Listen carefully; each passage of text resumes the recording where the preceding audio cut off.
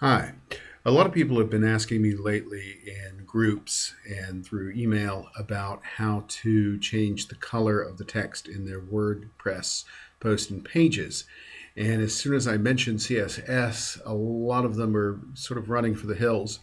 It's not as scary as it sounds, and I'm going to show you a very simple way to do it without using an external file, meaning I've shown a lot of examples where we have this plugin to do custom CSS here, but let me just show you very quickly how you can set something to a different color, a different size, a different style. It's very, very quick. So let me write some text here. I'll actually just write some text here and some more text down here, exclamation point. I usually save these pages and then preview them, but I'm just going to use the handy preview button right over here for today. And there we go, some text here and some more text down here. Now what I'd like to do is change this text here, some text here, to red. And make sure you're in the text and not the visual. This is what my visual looks like right now, and that's what it normally looks like when it comes right out of the box with WordPress. It's not much difference, except over here we can put a little bit of code. Now, I'll walk you through this. Don't let the code part scare you. We're going to use something called a span tag. And all tags have an opening and a closing, and usually the only difference between the closing and the opening tag is this little backslash right here.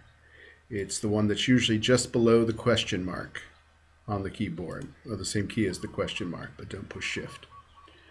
So, but as you'll see, there's no change at all to the page. The span tag on its own doesn't do much, and certainly nothing visible in this case. Now what I'm going to do now is put in what we call the style attribute.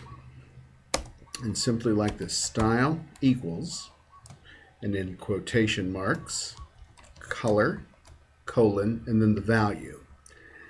And you can just use words such like as red. So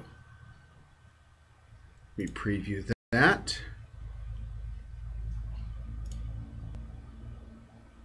And there it is. As soon as it refreshes, some text here is in red. Now, if I only want to do one word, say if I want to just do the text, then I can just pull the sum out before the tag and the here out on the other side. So it's only what is between the tag, between the span start and the span end, that this color attribute will affect. There, nice. Only the text part is red.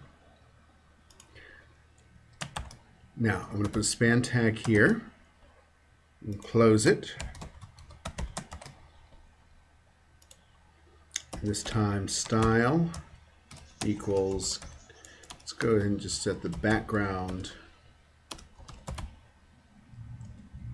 dash color, and we'll set that to black. Of course, the text is normally black anyway, so I will set the color to white. If you notice here, I'm putting a semicolon. This tells the browser where to stop one command and look for the next. So I'm separating the background color attribute and setting with the color setting with the semicolon. Very important to put those between. And color equals white, or okay, in the quotations.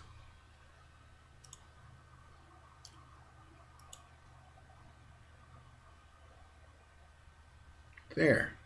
Now I've got white text on a black background. And let's make the size, put a semicolon to separate. Size 22 pixels.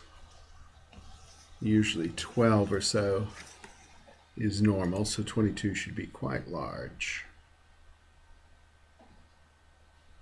Just wait for it to refresh.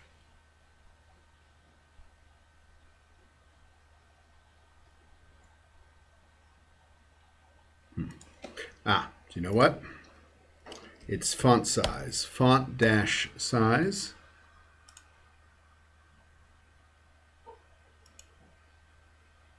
There we go. Large text. So that's it. Background, color, and font size. And there are dozens and dozens of more things that we can put in there. But I hope this will get you started. I hope you found this helpful, and thank you for watching.